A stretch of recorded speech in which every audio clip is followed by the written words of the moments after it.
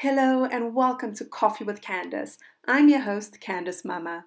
Today's guest is extraordinary in every single way. His name is Maps Maponyane. He's a TV presenter, an actor, an entrepreneur, a Unicef advocate. But for me, what stands out the most about Maps is he's so incredibly grounded in who he is. I cannot wait to have this conversation, but before I do, don't forget, if you like this podcast, like, share, and subscribe. Now, without any further ado, here's Maps. Hello. How are you? Very good, thank you. Happy Heritage Day. Oh, thank you. You too. And thank you for spending time with me on Heritage Day.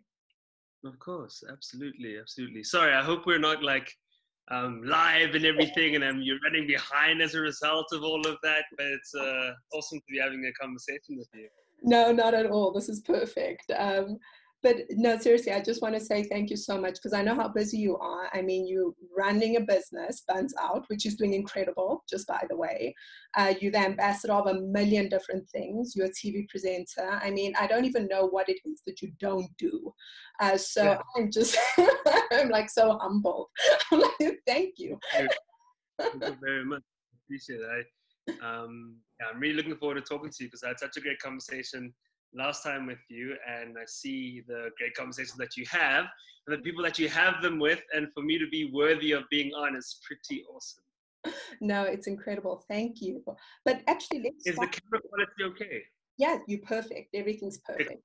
Thank you. Fantastic. No, so I actually want to start there. The first time we met, I remember thinking to myself, like, oh my gosh, you've got so much to say, and so many people would benefit from hearing you say it. And I think for me, the first thing that actually stuck out before we get into the conversation was you just seem so centered in yourself. You seem like someone who's very settled with who you are. Have you always been that way? I think I've always been very conscious, and I've always made the effort to consider who I am with everything that I do, if that makes sense. So lots of people just kind of do and hope it lands onto who they are, but I try and consider while actively working out more and more who I really am with everything that I do, that allows me to hit that spot a whole lot more consistently, as opposed to, just kind of throwing mud at the wall and hoping something sticks, essentially. But with having a fair idea, because I'm always very conscious of it, as opposed to always having 5 different thoughts of who you might be. I think I've always thought of who I am, really, who I'm wanting to be, and all the things I need to do towards that growth. And by considering that, I think I've found myself being a whole lot more aware at every moment of my every action. Yeah, and it comes. Does that make sense? No, it does. It does. It comes across because you're living a conscious life. You're very conscious of the person you're trying to be and the person you're becoming, right?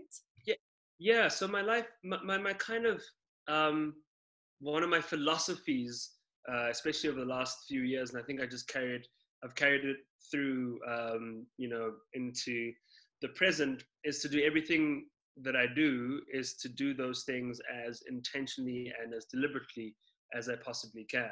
And with that, I find that I then have very little,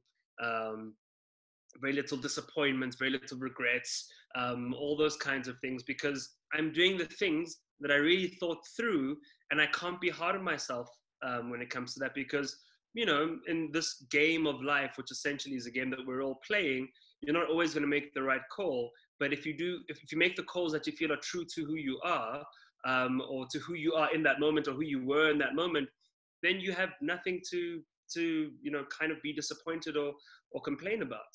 If you know that you'll be able to put in the full effort, if you know that you've done your best when you're going for things that are perhaps a little bit more of a higher reach than usual, and you've deliberately gone through the actions that will require you to try get to that point, and perhaps you just fall short, or you get it, whatever it might be, you have to be pleased with your effort, because it's something that you've actively decided on. And I think for me, it's important to be able to do that, and that, I think, is what really keeps me kind of level-headed with a lot of the things that happen on a daily basis. It keeps me clear and conscious. Oh, that's beautiful. So you mentioned something about, being hard on yourself. Is this something you struggled with prior to living so intentionally? It's something I still struggle with, I think, because even with the intentionalities, you still want the best of yourself because you hold such high standards for who you are, or for actually, that's completely wrong. Not for who you are, for who you potentially feel that you can be. So people always ask me, what's that one life regret that you have? Or perhaps regret's not the word. What's your biggest fear? That's the word, sorry. What's that one fear that you have? And I don't live in fear. I actually get spurred on by fear. My most exciting things that I get involved in, my biggest motivators, how I get my day going, what really makes me feel energized is the fact that I just might fail at something. When there's that little bit of fear, not to say that I don't, it's just to say that if there's a big chance of failure and I am about to do something that really makes me uncomfortable and slightly fearful, it means that I'm doing something worth doing.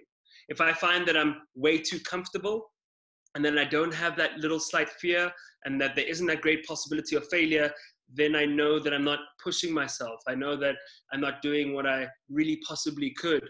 I'm not living out of my comfort zone enough. I'm not doing anything that's exciting and that for me is worth living. It's different for many people. That for me is worth living and is moving towards my flow, my challenges meeting my level of skill, and I'm improving my skill set as much as I can, and therefore I'm taking on bigger challenges. And when you have that high challenge with that high set of skill, that's when life gets really exciting. So when people ever ask me, like, what is your biggest fear? I don't live in fear at all with anything that I do. But my biggest fear, I think, that in a way subtly and subconsciously feeds a lot of my decisions and will be the determining kind of thing at the end of my life, will be whether or not I feel that I've lived or I am living out my potential. And I think my biggest fear is, kicking the bucket and not really living out my true potential.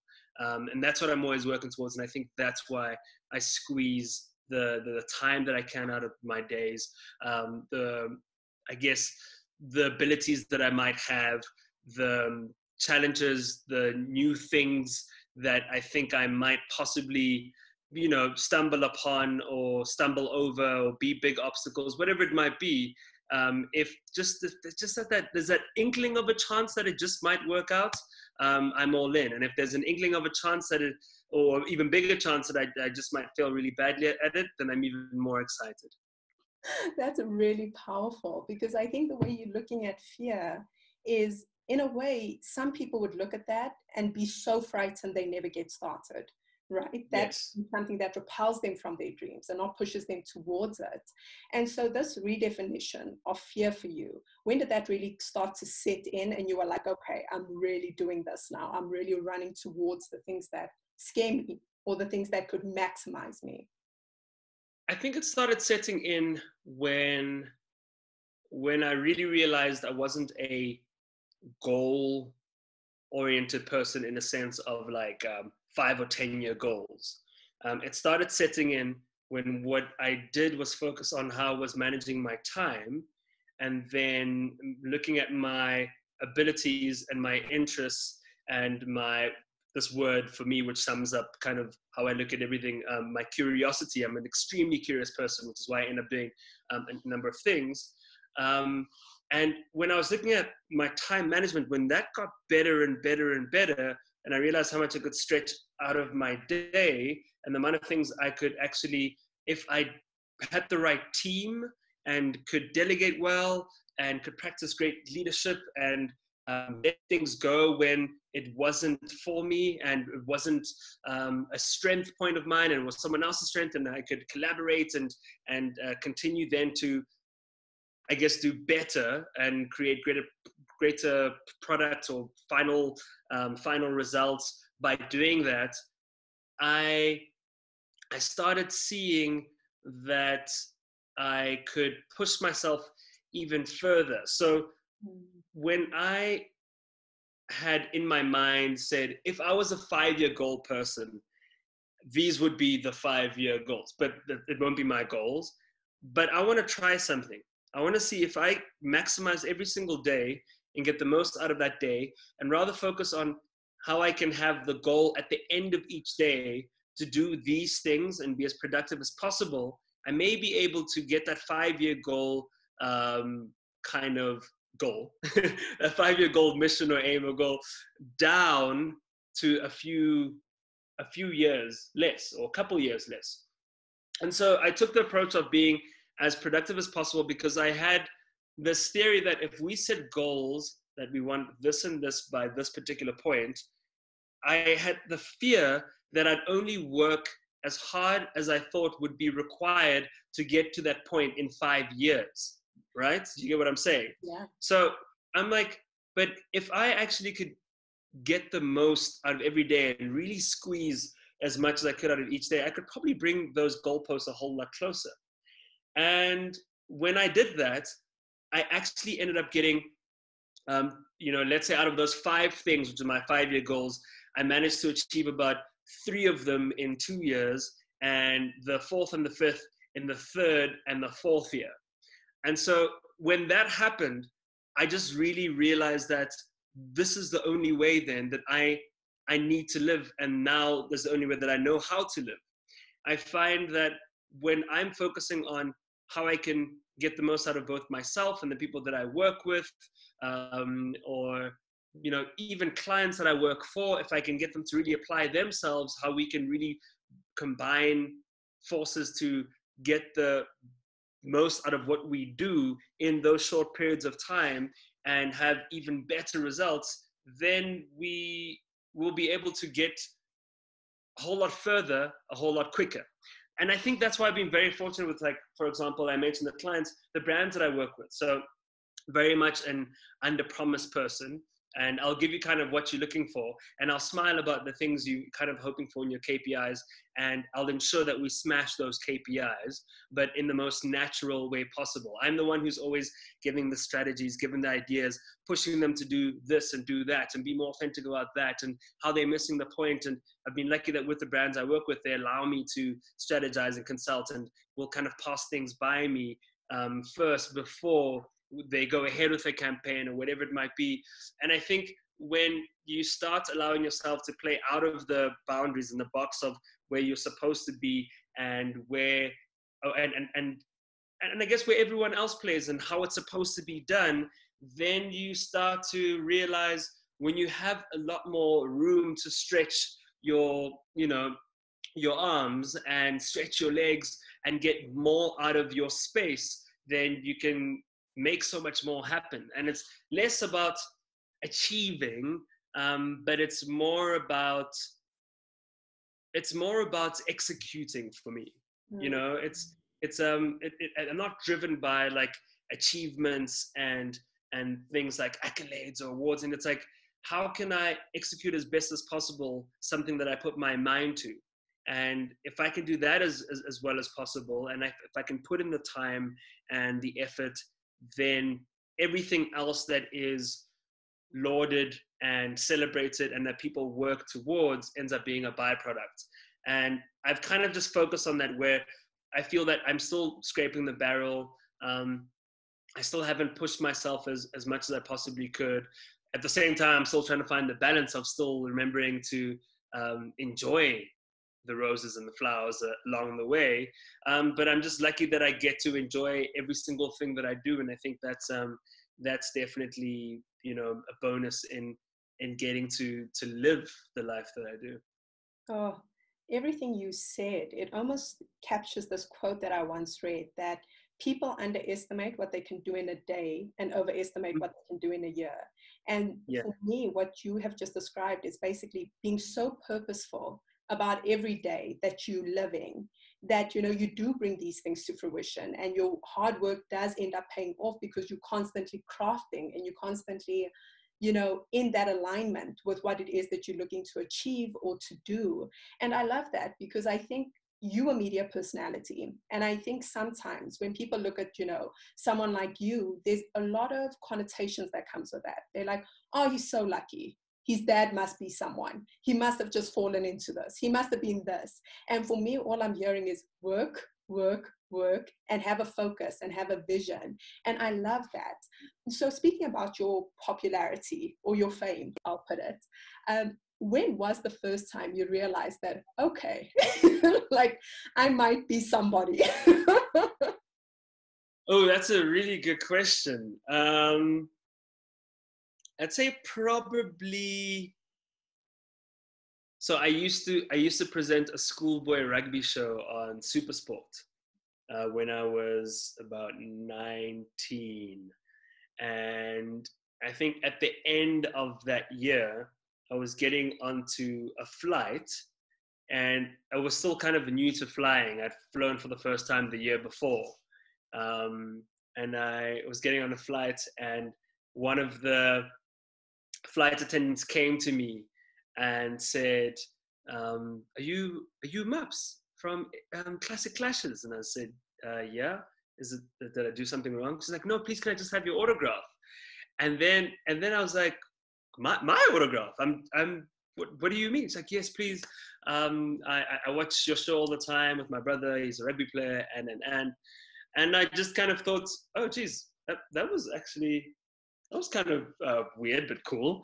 But maybe this, geez, like that person recognized me.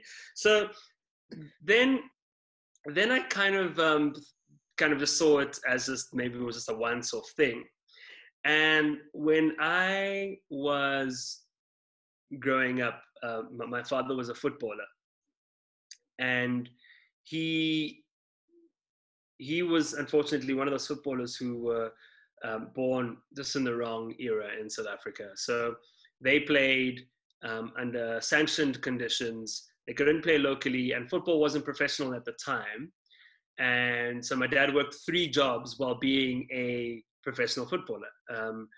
And so you just kind of played it for the passion, days of Joe Masono and Asen Tuling and all those great legends.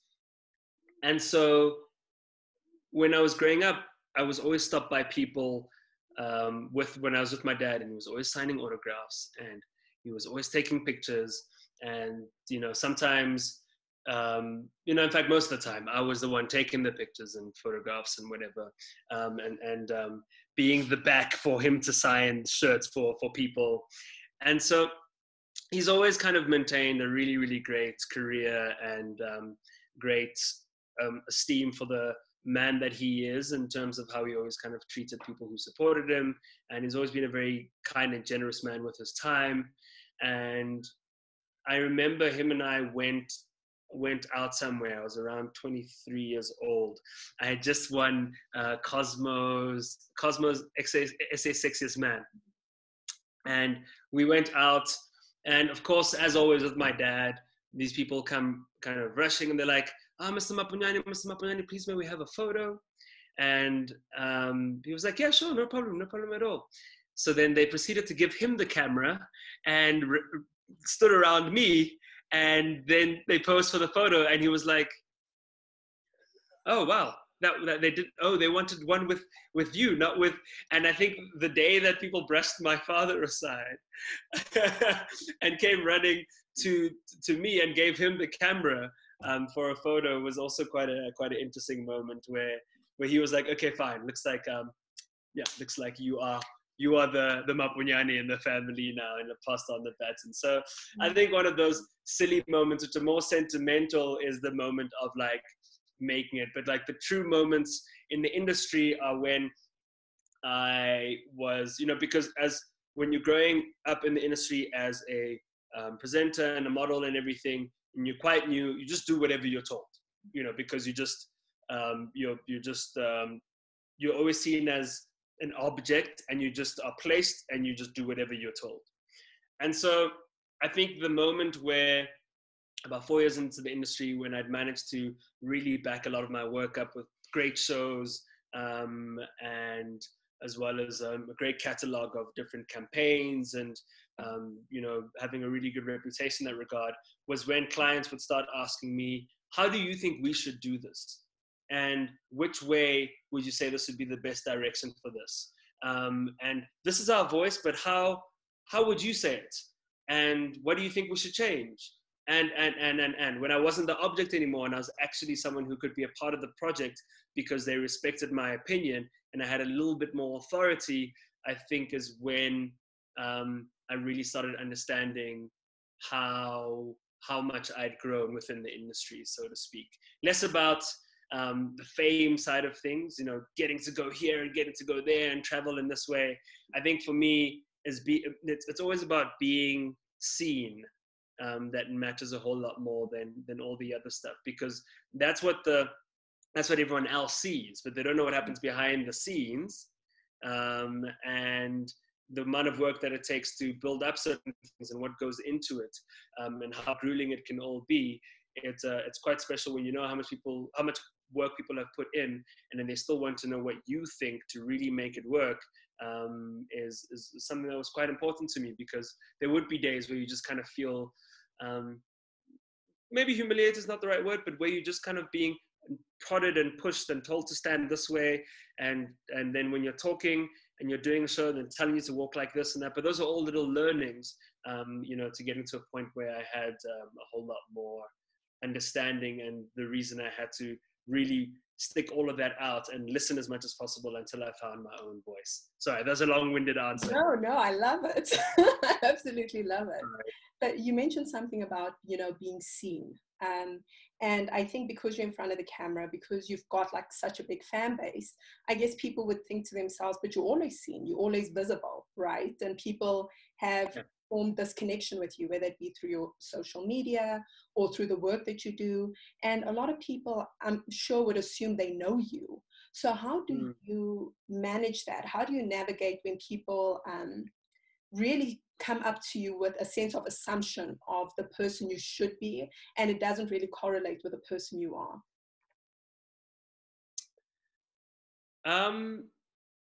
I think I every time just kind of surprise people in that regard. I don't try to live up to to anything at any given time. I just try and, as cliche as it is, like I literally just try and be as much of myself as possible. And a lot of the time people are quite surprised. They're like, they think, they assume that I was a little bit unapproachable maybe, or they thought I would have been a little bit haughty, or I don't know, I'll use a better term, or arrogant or something. I was going to say up my own, but anyway. But I don't know. I think it's just so much of an effort to have to worry about pleasing people the whole time, or to even worry about needing to be someone to the masses and someone else to other people, and then still be a different personality when people meet you. I'm always trying to establish how consistent I can be, because it's kind of hard enough living all of that under the spotlight.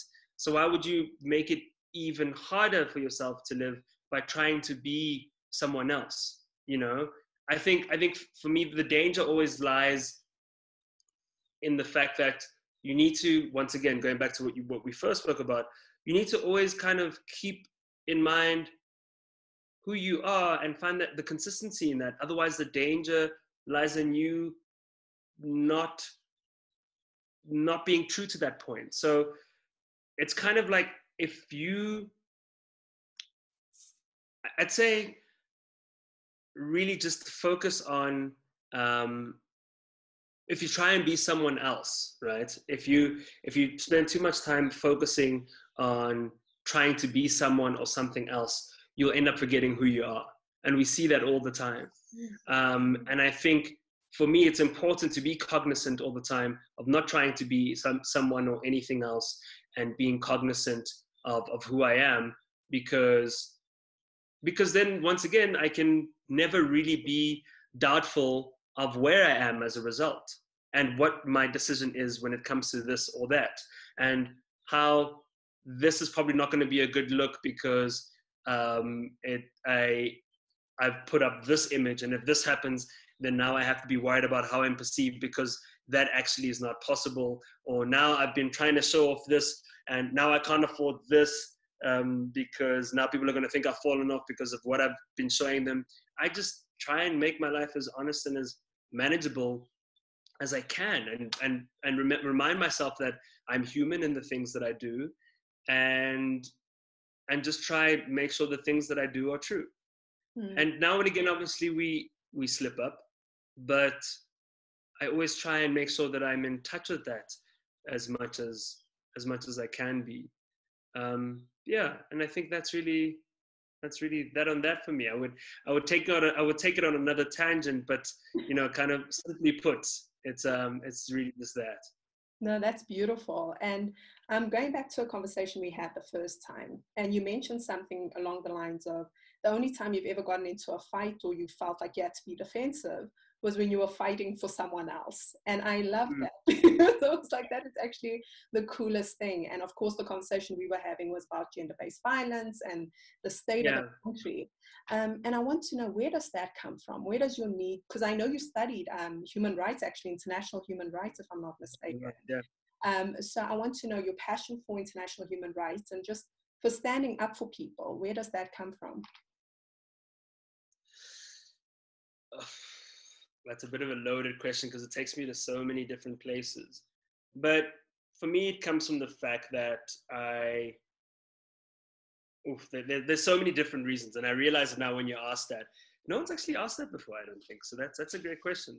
Because I've realized my mind has literally taken me to 7 different things that would have impacted on that. But I'll just touch on 3 if that's okay. Perfect. One of the things is that from the first words I ever spoke to the age of about 12, had a very severe stutter. And so I really struggled with the most simple form of communication, which is speaking to the next person, right? And I wouldn't be able to get words out of my mouth. I would trip over a sentence. I wouldn't be able to complete a sentence. I'd be mocked all the time. Adults thinking they were helpful would try and finish my sentences, which would be even more kind of lowering of my self-esteem.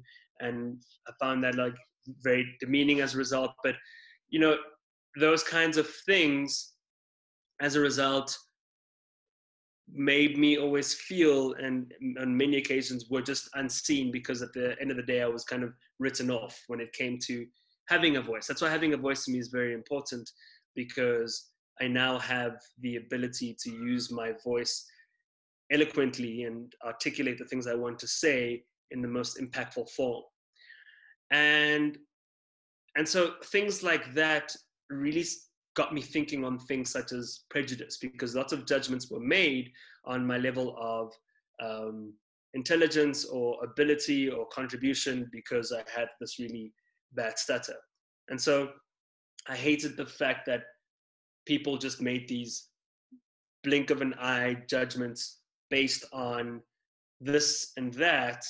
And it's something that we carry out throughout our different prejudices, because someone isn't like us, or because they are perceived to not be of a certain level or standard or status, then we write them off. Another thing was growing up in Soweto. I grew up in Protea North. My grandparents lived in Meadowlands and Dobsonville, respectively. And I spent a lot of time there. And as things kind of got better for my family, we moved out and moved to, still in the south of Joburg, but like Nacharena, Mondio side. And we moved into this kind of nicer neighborhood. And I then also got to go to a really good school. And as I was being formed in the school, I'd always go back, to our old home or to go see my grandparents. And you just see how so many people who grow up in different situations now have to be dealt with this card in their lives, and they just have to kind of deal with it. And I realized how lucky I was to have had the opportunities and the narrative that my life has taken for things to fall into place the way they did. And it's nothing about me being special in any other way. I just got the opportunities, and have been, you know, being able to move slightly further ahead in life compared to a lot of the people that I grew up with in Soweto, in certain parts of my life, because of the way I have a certain command of the English language, which is also one of the most ridiculous things in South Africa, considering we have 12 languages, unofficially 12, but 11 languages. But how we have so many languages, but still the one that determines whether or not you'll really make it as far as you possibly could is how well you speak English. I mean, that's ridiculous, right? We have the greatest gap in poverty, so the highest inequality in the world. And once again, if you're born into the wrong home, or you're in the wrong place, or you don't get the right opportunities, or once again, your parents maybe don't speak a certain way, or you're not brought up in the city, you know, all these different things add up to you having less and less and less of a chance, which means you won't be able to make the most of your life. And once again, purely because of greed in the world, not everyone being able to share their wealth and help others come out of poverty and be able to have a little bit more equality of sorts. And so things like that, and seeing people being mistreated, people being hurt, seeing a lot of crime, seeing in some cases a lot of abuse, woman abuse, seeing children being left on the side of the street or abused by their parents, whatever it might be, realizing how I was so lucky that a lot of those things did not happen to me, and I'm only where I am now because those things really didn't happen to me and leave the scar on my mind and life that with one bad action, one traumatic situation or incident where it can take a complete bend, I've been lucky that with the things that have happened, they've just made me stronger, and they've been mild enough to actually shape me into someone who is better as opposed to someone who is bitter, right? And so being able to differentiate between those two things and be conscious of that and not being left to being bitter because of my circumstances has made me want to fight for people who have no choice for survival but to approach things with anger because of the cards that they dealt. And it's as simple as just being felt like they're not seen, they're completely neglected, not considered, not kind of given the integrity of being someone that is a citizen with a vote that matters, that contributes, without being able to actively play in the economy and be actually appreciated as a citizen because you're not being given opportunities, you're not given access. You are literally just there to just take up space. You're another number, part of the census, and so you're South African, but we're doing nothing for you. Or you are perhaps disabled in some way, so now you're also neglected and are left and marginalized and left with very little opportunity. Whatever it might be, all kinds of different rights of violations of human rights, you end up then living a life of potential unfulfilled. And I think for me, it's because that's my fear, I always want people to get that opportunity, and for people to not then resort to the bitterness of how they were treated and then embarking that treatment on other people, making their lives hell because they need to go down with them, and always seeing how I can play my part to be able to make sure that other people can reach their potential. And I think that's always how I look at things. So because of that, and because of always saying when I was growing up, this is unfair, that's unfair, this is unfair, my parents actually thought I'd be a lawyer because I was always speaking about fair. And I think that also came from the fact that when we left the township, a few of my best friends stayed there and went to schools there. And we obviously then got out of touch because now we're living separate lives, Now I'm going back to Kasi and I'm still, Motswana, and I'm still like there with everything, but you lose a lot of the nuances, and then Yanong, you consider the cheese boy. Now you call it cheese boy because now you can have a little better opportunities because of what you're afforded in that regard. But the essence of you is never lost. And I would always kind of really struggle with that. And then you just realize that, unfortunately, it's just how life works. And some people get opportunities and some others don't because of, their situations in their families and their lives. But I always thought that was unfair. And because I always thought that was unfair, I've always challenged myself to see how I could make things fair as a result. One of the life philosophies I have stem from something being unfair. And that was when I was 7 years old. I was speaking to my parents about something, and then they had said, well, sometimes it's not, what you know, it's who you know. And I kind of didn't really think I understood that properly, so I just cast it aside. And then that same week, because sometimes when you hear something for the first time, you like, I've never heard that before. And then you hear it more and more and more often because now your ears are looking out for it subconsciously. I'm sure you've had that too. It's even the same as bumping into someone and you've never met them before. Now you see them everywhere. And it's actually, I think about that with you as well, because we'd never met before. We had that interview. Now I see you all the time. Like, that's Candice, that's my girl. Anyway, and so then I heard another adult say in the conversation, yeah, but it's not what you know, it's who you know. And I came back home and I said, I heard you and Dad say this the other day, and I heard these adults say this, but that doesn't make sense. Does that mean sometimes if you just know the right person, even if you know so much more, you're not going to be given that opportunity because you know the person? And they said, yeah, unfortunately, that sometimes is how life works. And I said, no, but that's not fair. And they're like, you're being naive. Don't worry, you'll understand when you're older. And so I really deliberated that over that nonstop to try to figure out how I could break that or how I could counter that argument. And in my teens somewhere, and I still am like that every day, is when I kind of realized that, you know what, actually, my goal is always to flip that on its head with everything that I do and focus on the fact that if you love what you do, if you work hard at it, no matter where you are, no matter what your life situation is, no matter where you're starting off, you love what you do, you work hard at it, you're willing to put in the passion and the hours, right? Then that usually accumulates you to being damn good at what you do, right? And as a result of that, you change the whole thing from it's not what you know, it's who you know, into the person that the who you know wants to know because you're so damn good at what you do and you can't be ignored. And I think that's where I always have a lot of respect for people who just silently work in the trenches. And they've been doing this for years and years and years, but they've developed this level of skill that has been waiting for this opportunity.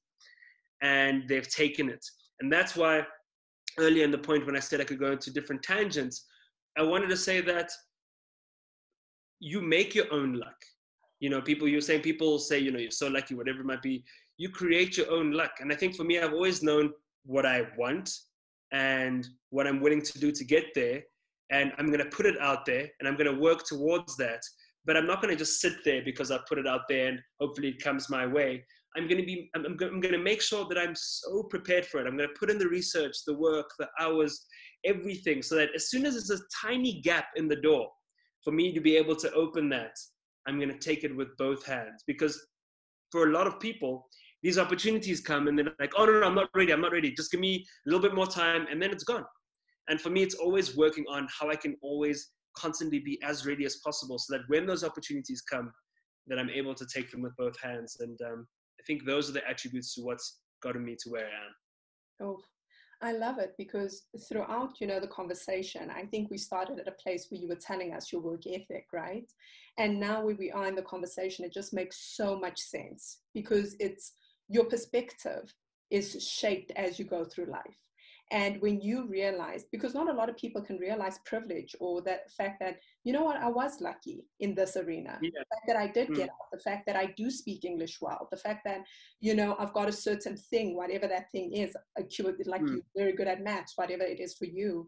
And that is something that I can use to empower myself and build my career, but it's also something I can use to empower others. And I think it's just such a powerful way that you're framing it, because I think a lot of people will sit back and say, well, I don't know anyone, right? And they'll say, it isn't what you know, it's who you know. And it's, to a certain degree, it's true, But what you said Mm. for me just hits the nail on the head, because it is about that preparation firstly, so you feel comfortable when you meet this person who's the person Yeah. you know. But then it's also allowing yourself the skill set to know that you're going to present the best possible you when that opportunity comes around. And when Mm. people say to me like, oh no, you're so lucky that you spoke to this or that person, I'm always like, yeah, because I stalked them half to death, like they were scared. This could have gone 100%. one of two ways. I could have been in jail, or I could have gotten an interview, you know. Yeah, yeah, exactly. No, it's really beautiful. It's really beautiful. I want to go to something you spoke about, which is basically because you sound very grounded. And I want to speak about, your parents, because you mentioned your mom. Oh, sorry, go on. Just on that, actually, when I got my first kind of media gig, basically when I was in matric, my parents had very, very difficult times financially, and by the time I finished my matric finals, my dad's company got liquidated. My mom had been unemployed for 2 years, and they basically said, listen, we've sent you to the school, it still left us in quite a bit of debt. You might not be able to go to university next year. We can't help you, you're on your own, right? And so I took a forced year off where I had to go and find work. But when I'd overcome my stutter, I always said, whatever I do in the future, I have to monetize my oratory skill, because I want to be able to flip this disadvantage that I really struggled with into my advantage. And that's why I've always worked on that a lot, and then lots and then lots, as often as I can. And in January of 2019, I was still 18, my school sports coach said, hey, so I got a call from this producer from the show for Supersport, and they're calling around the different schools asking if if anyone would be willing to come for auditions for the schoolboy rugby show. And I thought of you, and I thought of how much you love communicating and how much you love sports, and especially the sports that you played in school. So I just figured, I also know what's going on at home. Could be a cool opportunity. Go try this out. And I would always speak to myself in the mirror when I was home, and I would work on my presentation, and I'd come up with a random word and try build a speech off of that word, and did Toastmasters and things like that, where you need to be able to think quick on your feet, and because I always kind of thought of maybe being able to do those things that involve me speaking publicly or hosting a show, this or that. And they just said, literally, they said, the audition's tomorrow, just go. And I went for the audition and I got the job. And that's what got the ball rolling. And it's that whole thing of when preparation meets opportunity, and how that then equals how that journey kind of follows on, bigger and better things. And then my second job, well, that was actually my second job. My first job before that was, during that, I was an assistant at Akajo. I was selling clothes at Akajo. And my third job, I was also really interested in fashion. And SA Fashion Week was something I always wanted to go to. And there was she's still there, the director of SA Fashion Week, a lady called Lucilla Boyson, and very, very stern kind of woman, very Devil Wears Prada. I forgot Meryl Streep's character, but that kind of very, don't mess with her, fiery, but soft when you're able to really connect with her and really understand her. And she'd never hired a man before at all. And I went there, I was just trying to find some sort of work because I was interested in learning in the fashion industry. And I asked to be her PA. She said, no, sorry, I don't know if I can have you as a PA. What do you really know about fashion? And I kind of said, I promise you, I'm very organized. I'm willing to learn. I don't know, anything you throw at me, I'll just be able to cotton on to very quickly. Anyway, so I kind of, it was the same thing. I would have either been arrested because I ended up stalking her, just trying to get that job, or gotten the job. And in the end, I got the job, and I was the first male PA, and I did that for a couple seasons, which got me in the right rooms, in the right places, because I also loved fashion, and I was always well presented, thanks to my mom, because even at school, if a button broke off our blazer, we'd have to make sure that we sewed it before we got home, because she never allowed that to happen, or we were punished as a result. And so then I got that, and I think all those kinds of things of just being persistent with whatever it is that I wanted and how I was willing to, just work my way up, are all parts of things that led to, this point. And that's really what I wanted to touch on in that kind of luck space. You create your own luck, and it's important to realize that too. Oh, thank you for sharing that. I think that's so beautiful to also transfer, because I think many people are so afraid of asking because they're afraid of being rejected. And so when they get the first rejection, they're like, oh, it means it's not for me. It just means maybe you need to come through the window next time, or the chimney, or the fire hydrant. Yeah. 100%. And actually on that with modeling, I only started modeling because a friend of mine said, listen, I know he's trying to make extra money for varsity next year. So, I beg your pardon. So verbatim, my friend said, you're not bad to look at, so why don't you try modeling? And I was like, I don't know if that's my thing. And in the end, I was just like, you know what, I need this. If I can get a little bit of extra cash, then I'll definitely take it on. And I had went to 5 agencies who all turned me down. And then the 5th one took a gamble. And that ended up being like the first thing that really broke through for me. And I had all of those 5 agencies asking if I was interested to go back. And it was always a case for them of just looking a lot, just too much like the guy next door, too geeky, you got the glasses, just not going to work. And within a few years, as a result of all of that and really managing to make a bit of a name for myself, there were all those kinds of clones in the industry and in those agencies. And for me, it was important then, each time I got denied or turned down for being the guy with the glasses and looking like the boy next door, whatever it might be, I then decided this is going to be my trademark. And this is what's going to like distinguish it. And I'm never going to compromise on that. Depending sometimes if it's something that if I had to really be able to compromise, but you'd still know it was me, then it ended up being a thing that was a signature and distinguished me quite nicely. And then you had a lot of people who tried to replicate the same look. And I think it's really important to then just kind of always back yourself, just always back yourself. And in anything I do, and I think even today I was lucky to have spent some time with my friends, and someone said, how do you do it? And for me, it's never anything I ever overthink. When things work out really well, or I balance the time with this and that, people always just sadly tell themselves, yeah, I'm not so sure if I can do it. Honestly, I don't know if I'll be able to do it. I think I should rather leave it and not do it at all. Yeah, it's not, I just don't think I've got the ability. It's too much of a risk, whatever it might be. I'm crazy in that way that whatever it is, I just back myself. I use my imagination. What's the worst that could happen? A lot of the time, the worst is really bad, but I'll still back myself that it can be really good. And my approach of really not having a plan B with what I do, and rather the plan B being something that is subsequent to having really forced plan A, I'm just lucky that it's got like a 95% success rate or 90% success rate. And that 10% has been a thrill in itself too. When you said always back yourself, like to me, that really stood out, because I think so many people struggle to do that.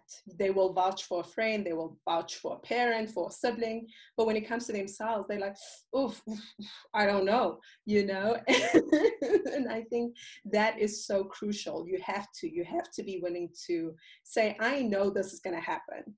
How? Yeah. I might have planned to have a direct flight there. I might stop in Mexico. I might then reroute to Sydney and but I'm getting to where I'm going. And I think that's such a powerful mindset to have. And I think it's so important that you put it out there, because I think, you at a place in your life where many people are looking at you and they're like, oh, I want to be the next Maps, right? I want to do what he's doing. I want to represent organizations he's representing. However, they're not looking at like all these things that you've just mentioned. The time balance, number one, the rejection that you had to go through, the skill that you had to develop. And just speaking on skill, it's so funny, you posted something the other day where you were like doing a matrix style pose. I don't even know how Yeah. to go back to do that, but okay. I remember reading your caption and I was just like, oh, you are so witty. I love following you on social media because your captions are so quick-witted. And I was like, this guy's great. Well, I appreciate that. Thank you. And you know, I think that goes back to my love for words and language. I love playing around with words and language. I love having as much fun with the most mundane sentence or conversation whenever I'm involved in it. And I think it's just such a wasted opportunity when you have to present something to people to not bring a lot of enjoyment into that. Like, how do you, it's like when a chef is making pap and vlees, right? And you go to a 5-star restaurant and they say they take on pap and vlees. They take is really the fact that it's going to be presented like in the kind of way, and you're going to really be like, oh my gosh, this pap is just, it's unbelievable. But I mean, really, it's just pap and vlees, right? And I think it's like, well, that's what creates enjoyment and excitement for them. So you want to have fun with it. And how do you change those flavors a little bit to still be able to give people pap and vlees? And I think I just really love that challenge. And I've always had a bit of a cheeky streak or sense of humor.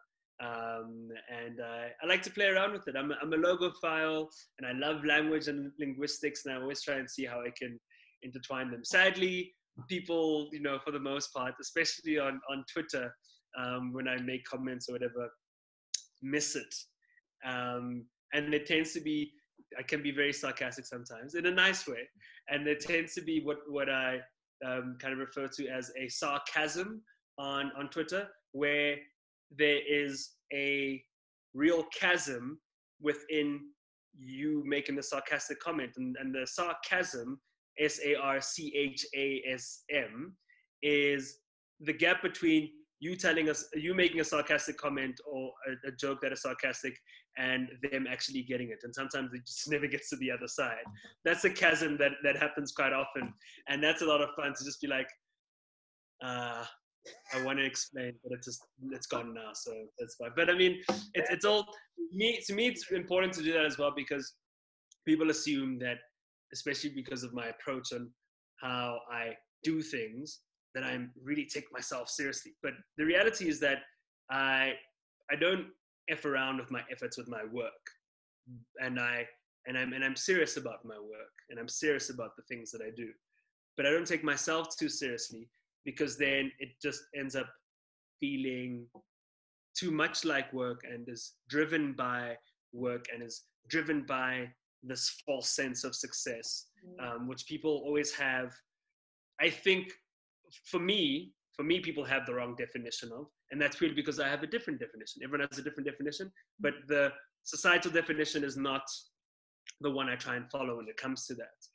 And so I then just like to remind people that I am kind of very silly and human, and you know, just like them, and happy to self-deprecate and make fun of myself, and enjoy something that is also simple, and it doesn't always have to be serious and rigid and stiff and just trying to get those likes or whatever it is. I'm just like, I like this image. I'm going to post this. I'm going to have fun with it. And I hope you enjoy it too. And I hope it makes you do what Candice Mama is doing right now while I'm talking, which is put a smile on your face. No, it does. It's fantastic. And my last question to close it off on this beautiful Heritage Day is, when are you writing a book? Because I think it would be one hell of a thing to read. If you hear my real kind of thoughts on people writing books at 30, like autobiographies and stuff, I'll definitely be given a tough time for being very shady and spicy. But I really just don't think, unless you've had an earth-shattering or life-shattering experience, or you've discovered or created something that has changed the way the world functions, or you have, I don't know, just done something that is just so mind-blowing that it's rarely done by anyone in the world, I don't see why you're writing a book before like 40, honestly, about yourself. And so the answer to your question is, about me, I don't know. I firstly don't find myself interesting enough to do so, nor do I kind of, I don't know. I think I've still got I don't think I've had enough life experiences. I've had great experiences, but I think I've still got I still have like another 20 years, I think, before I can write a kind of a autobiography, unless I do something amazing during that time. But to answer the other part of that question, well, to answer that question, but in another way, my other answer is next year. Because my biggest passion is youth and education. And one of my biggest frustrations in South African education right now is the fact that 72% of kids who are in grade 4 in South Africa are illiterate. And part of that is the culture that we have, or lack thereof, amongst Black families to read to our kids and to get them interested in that and get them curious about what this word is and that word is. And I was actually only lucky to really discover that. But apart from going to a good school, I was lucky to discover that because the way I overcame my stutter was that I had to read a lot and read aloud and try and find a rhythm with my thoughts and mouth not jamming, and seeing if I could find some kind of a flow. And that's what got me really interested in literature and showed the power that literature had to get you out of whatever situation that you're in. Mm. And so I will be writing a children's book, and that's just so that there is more excitement around that, especially if someone who kids kind of tend to look towards as wanting to follow because they want to be in the media and the arts and live this life and everything, they fail sadly to recognize that that takes a lot of work, and it requires them to go to school, and that it's not just about being a DJ or presenter or whatever, and that school doesn't matter. I think it's important for me to try to see how I can make it from an early age really cool to read, to get parents who are my peers to read to their 4, 5, 6-year-olds, 7-year-olds, start that culture going, especially with me writing a children's book, and them seeing that if I write children's books and whatever, that there actually might be a career in that too, and get them excited about that. But more than anything, have stories that are representative of their lives, that are relatable, that they can engage with, written by people that interest them, and written for young Black kids. And as a result, then hopefully that would make them more excited too, because they can actually relate to the subjects within the book. And I think we're getting better with that in South Africa. There are more and more authors that are writing children's books, but we need a whole lot more literature out there, because there's still very few opportunities, because we're only seeing Sally and Tim in the books as their main characters, and we need more Sipho, Jabulani, and more characters that are representative of who we are. So that's my mission, and that will be, I'm going to commit to it now, so I have to do it. That will hopefully be done and completed by mid last year and come out next year. Oh, man. Did I say mid last year? Sorry, mid next year come out next year. Hopefully mid next year come out. But it's okay. Sorry. No, it's perfect. Maps, this has been such a incredible conversation. You've enlightened me, and I'm pretty sure you're enlightening people that are listening to you. So thank you for your time, but most importantly, just thank you for who you are. It's been a pleasure. Thank you. I really appreciate that. I appreciate you. I love the work that you're doing. You're absolutely amazing. I hope we get to have more conversations and be able to make greater impacts through the different work that we're involved in. And hopefully we can do so together. And I commend you on the person that you are. And it was such a privilege to be able to speak to you. And may you continue to walk in the faith and belief of knowing that you are absolutely special in your ability to. So good luck, and thank you very much. Oh, thanks, Maps, and have a great Heritage Day. Thank you. You too. Bye. Bye. There was so much I could have just spoken to Maps all day about. I mean, the wisdom, the practical skill that it takes to be successful, the outlook, the real decision making that this is the life you're choosing and this is what you're willing to sacrifice for it. I mean, I learned so much in this interview. I'm still like rearing. And I really wish I could have spoken to Maps longer. But guys, if there's any quote or anything that stood out in particular for you, please do let me know. And as usual, don't forget to like, share, subscribe, and I'll speak to you next week.